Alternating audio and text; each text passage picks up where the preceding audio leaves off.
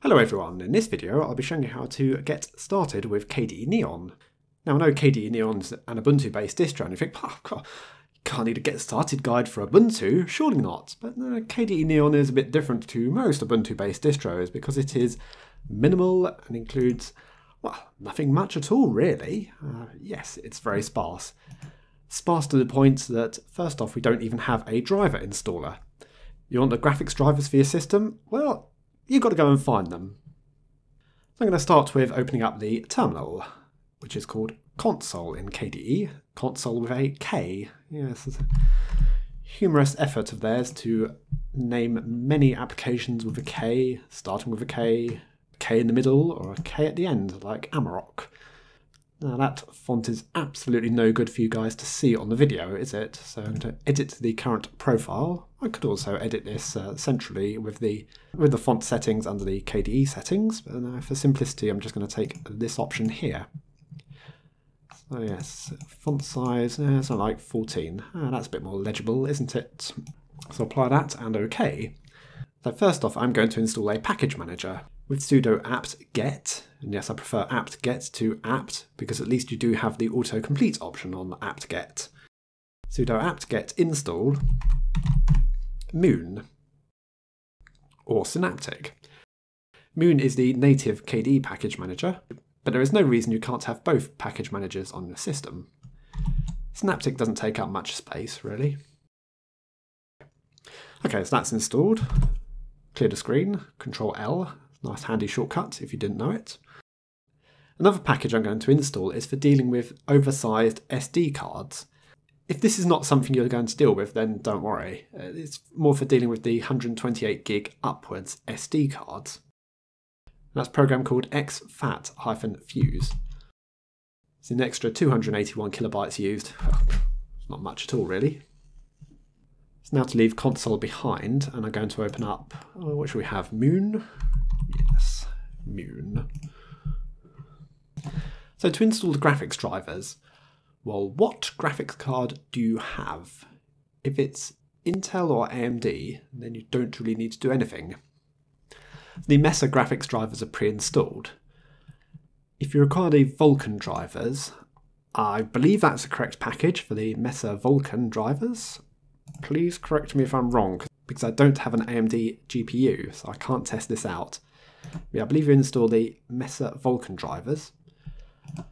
But if you have an NVIDIA-based system, why is the search not working tonight?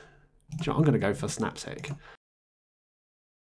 So the drivers for NVIDIA start NVIDIA hyphen and a number. So highest version here, NVIDIA 367. You can install that, and that will bring in all the extra dependencies for the NVIDIA graphics drivers. You can see the NVIDIA settings there.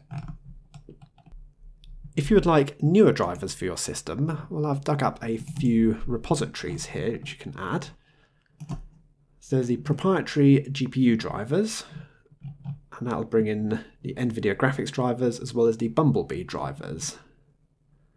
Or if you want the newer Mesa drivers, well, I've found a couple of these, so I'm not sure which is the best one here, but both seem to be updated all the time here. So we've got the Padoka PPA and the Oibaf PPA. I'll leave links to these in the video description, but the actual instructions on how to install the drivers are included within the repositories. So it's sudo add apt repository, the respective name of it, and update.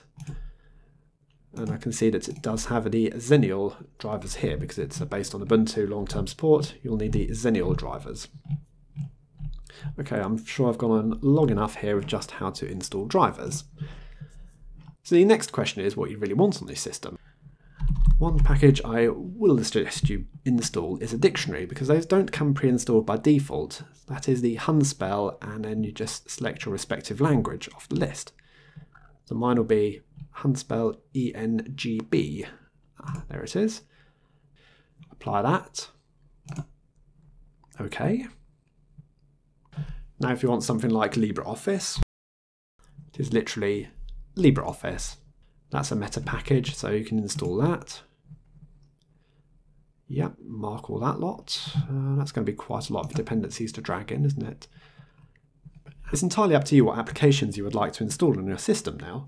A good way of browsing around is with the Discover package. So that's Discover, yeah, Software Center. Gives you a bit of an idea of what the applications are. So any application type, got categories here. We already have a browser on here with Firefox. We can install other browsers. Under graphics, there's Inkscape or GIMP. In terms of just an image viewer, I actually quite like the pre-installed GwenView. It can do a few little tweaks to the image, like cropping, rotating, as well as mirror flip and red eye reduction. So it's very useful. For a music player, I quite like Clementine. That is a cute application, so that won't drag in too many extra dependencies. Some proprietary audio codecs might be nice as well. Now the default option would be to install the Ubuntu Restricted Extras, and that would be the closest option for a KDE-based distro. But I don't like that option because it installs Adobe Flash Player, and that has to be one of the worst things you can put on your computer in terms of detrimising its security. A while back I wrote this script to install Restricted Extras without the Adobe Flash, and it's been expanded a little bit towards, I think it covers Arch now as well, although I've not tried Arch Linux, but I accepted a commit that someone wrote for installing it on Arch. Anyway, I'll leave a link to the page. There's only 2 commands that you need. So it's wget to download the script file and then do sudo bash flashless.sh. So would I like to install the Microsoft TrueType fonts? No. That's it. It gets on and does the job. Let me just scroll up a moment. There's a right, installing restricted extras for KDE-based system. Under the settings, there's quite a lot of tweaks you can do to the desktop, including changing the themes, the default light and dark theme, changing the behaviours, the styling. Yeah, there's loads here. I'm not going to go into all this. KDE Connect, you might find that useful if you've got an Android phone. I'm going to leave it there really because it's minimal distro. You can do what you want with it. But that's like how to get started with just installing package managers and how to get the graphics drivers on your system. Thanks for watching, and I'll see you all later.